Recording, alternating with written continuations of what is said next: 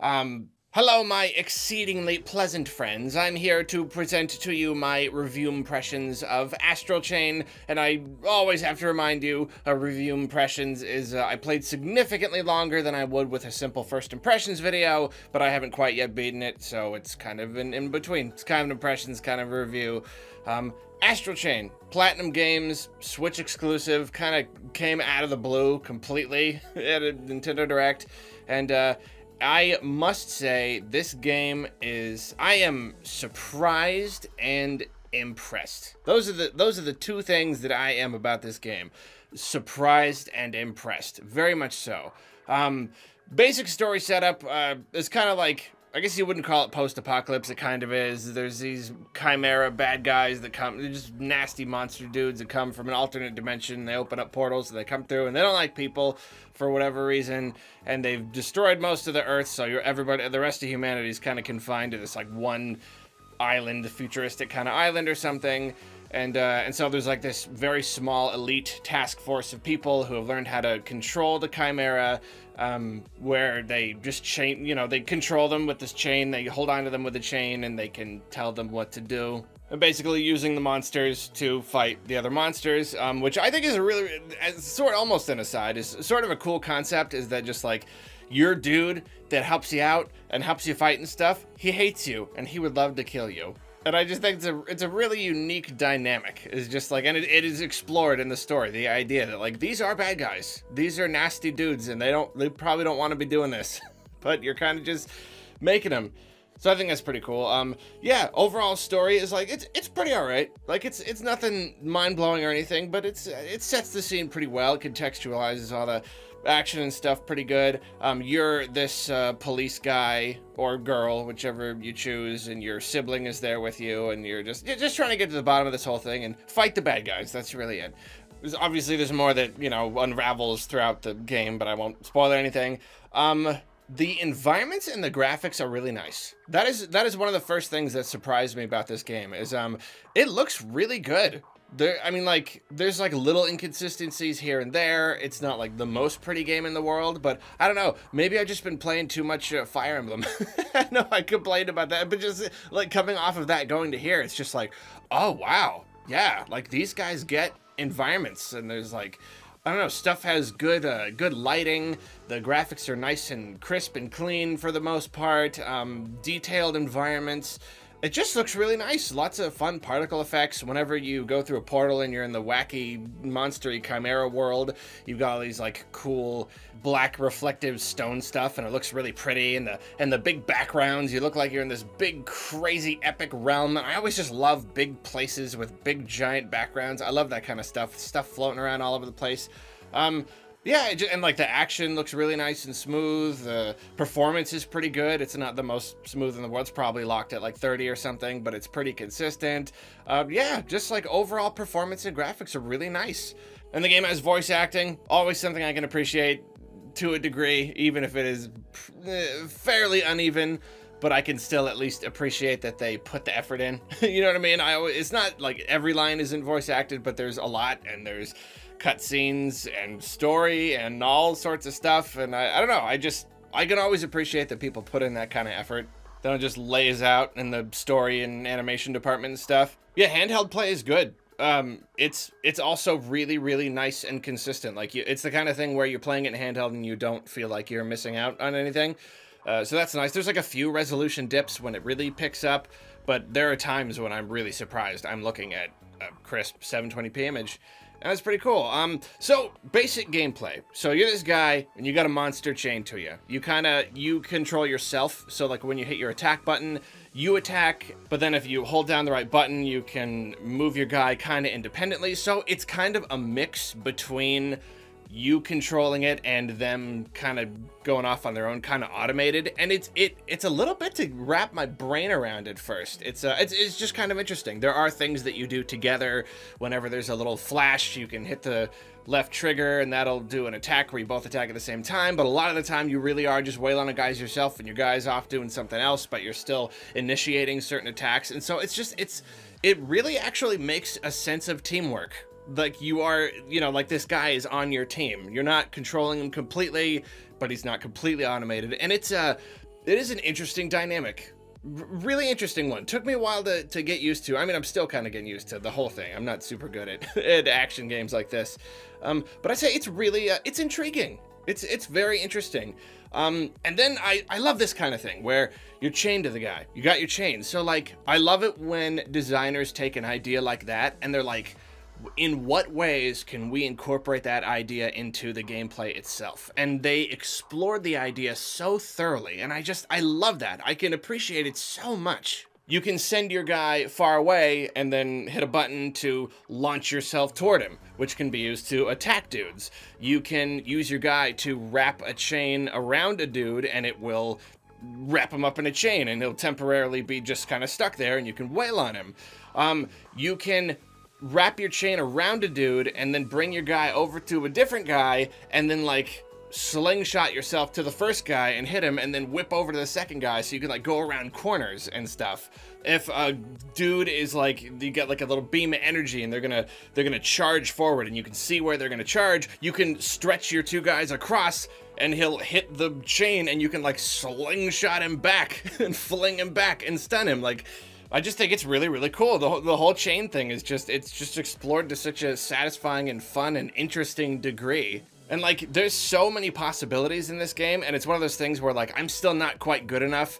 I don't even utilize all the stuff I could be using, and it's fun because like, I'm playing it on casual, and it is a little too easy now, but I'm almost afraid to raise the difficulty, because like, if they're gonna start demanding that I use all these different moves, I could see it being really hard. I could see it being like really hard, but also really satisfying to learn how to use every different thing in different situations. And like another one is like, you get a few different kinds of legions, and the first one that you get is a sword one, and you can kind of just like, you like brace yourself and you can slash in any direction that you want to. You can even slow down time when you do it, and you can do this to break through like certain walls where you have to slash in a certain direction to break it, or locks to do it. You'll find like an energy beam, like a signal is being sent to something, and if you slash in the opposite direction, you can break the signal. When dudes are swinging their weapons at you, you can slash in the opposite direction to like interrupt them and like counter them. Like, even just like that, there's so much you could do with it, and I feel like it's a little cumbersome to use, but I feel like if I got really good at it, you could do so much. Just in combat, there are so many options at any given time, so many different ways you could be doing things. It's almost overwhelming. It's one of those kinds of games where in the first like several hours, it does not stop giving you tutorials. Like, it's that kind of thing can be annoying, but in this case it's not really, because each thing seems really useful and cool and is very empowering. You're just like, whoa, you can do that too, you know what I mean? Like, yeah. And the great thing is, like, all these different abilities with you and your guy, they open up a ton of possibilities outside of combat too. So when you're not fighting dudes, you'll often find yourself running around, like I talked about the crazy weirdo chaos goopy weird planes where you're just running and trying to find guys to kill, and then here, like, you have like basic platforming sections where you've got platforms that are moving or going up and down, and you can, you know, make your guy fly across a long stretch and then launch yourself over to a platform that you wouldn't be able to get to normally. Stuff like that. There's like light puzzle elements. You can use your slash ability and then later other abilities from other legions that you get to hit switches, or you got to hit the switches in the right order, or get them all at the same time by doing a slash or something. And again, with platforming, you can even, like, there's like these crystal things you can angle your chain around, so you're like, oh, I need to get around this rock, so I'll wrap my guy around here and over to the platform, and just these sequences. And there's so much to explore. There's items all over the place to find and everything. So like, you have this just action-y game, this like hack and slashy action sort of thing, but then you have this other supplemental just kind of exploration, adventuring, platforming sort of thing, and it's a lot of fun. It's just, there's a lot, it's just a lot of variety. And even more, there are, like, most missions will start with like an investigation. So even before you go fight all these wacky guys in the wacky world, you go down into the city and you'll just be in like a little area and you're like investigating a crime or a disappearance or something. You're trying to get to the bottom of things. So it's like a sleuthing thing. And you've got your, like, you know, your whatever vision. Lots of games have that, you know, you go boom and you can see things all kind of different, your detective vision or whatever. And when you're doing this, you're like, walking around to people and like gathering information, and every time they give you an important piece of information, it'll go into your journal, and then at the end of the whole thing, someone will like kind of quiz you, and you'll try to put together the information, and then you'll talk to some people and they'll give you like side quests. Oh, go find this thing for me, do this funny little game with me, and like you never really know what kind of thing you're gonna get pulled into. And then like the investigation stuff itself too, use your vision, and you can like tap into security footage and see like little ghosty animations of something that happened, and watch like the replay over and over again and observe, and you're looking around for data points that you like, oh, you hit A here, and it's like, oh, you get a little observation. It looks like it fell this way and did this. Oh, it looks like it was shot from this direction. And it really makes you feel cool. It makes you actually feel like you're sleuthing around, and it's, I don't know, it's just it's very engaging. It's very fun, this whole thing. So between all of this, you have these sleuthing sections where you're going and investigating, but then inevitably that'll lead you on the tail of some bad guy monster over here, and then a portal opens up, and then you go in and you're doing all this stuff, and then you fight guys. So there's just so much variety, and it just kind of cycles, and you never quite know what you're gonna get into next beyond the simple, like, you know, sleuth platforming fight kind of thing. But on an individual level, it's just fun seeing what's around each corner and what someone's gonna want you to do. And, you know, the game's it's got lots of silly interactions. There's a lot of lighthearted humor in there, a lot of silly stuff. And then like, to top it all off, you've got your HQ. You're a police guy, so you go back to HQ, and that's where you get your missions and stuff, and there's like tons of characters to talk to, and other side quests to do, and a training room. So it's like, you know, like I said, it's taken me a little while to get down the whole fighting thing, so you can train all you want in the training room, all sorts of different programs. And if you're really into like all the characters and the funny stuff, like there's all these dudes to talk to all the time. Best part about HQ, I love the music. I unironically love the music that plays in HQ. I'm gonna try to put it on the video. Try to use it as background music. And then even more, when you're out there on the field, you're gathering items, you know, finding treasure chests and nooks and crannies all over the place, and gaining XP. Yeah, you gain XP. There's like red stuff all over the place, like this corruption stuff. So part of it is you use your Legion to clean it up, and there's a certain percentage. So like every level and every section has percentages to clear. If you're like a completionist kind of person, this is definitely your kind of game, because there's tons of stuff to do. But then all that stuff that you get feeds into upgrades. Like you yourself level up to get more, like, you know, health and stuff like that. Your weapons, you've got your like little sword and your big sword and your gun. You can upgrade those, make it more powerful and stuff. You can upgrade your Legion thing with how long they're out and how much energy they get. They themselves have combat skill trees, so all sorts of different abilities. You can unlock passive abilities, like just passive, you know, like, oh, he gets this or he gets that. And then active abilities, which are like moves that you map to a button, and it's a special attack. Like, there's just so much. I'm just impressed by the scope of it. And I always say it, I'll always say it, like, no matter how fun your game is, you're gonna make it that much more fun for Arlo's by having an upgrade system, by letting me collect items, you know, skill tree, all that stuff. So like, it's great that you have this fun combat, this fun exploration, and also you know, all that stuff that you do feeds into making yourself stronger. It's very satisfying. It's that constant kind of feeling of progress. Just overall a very surprising amount of variety and depth.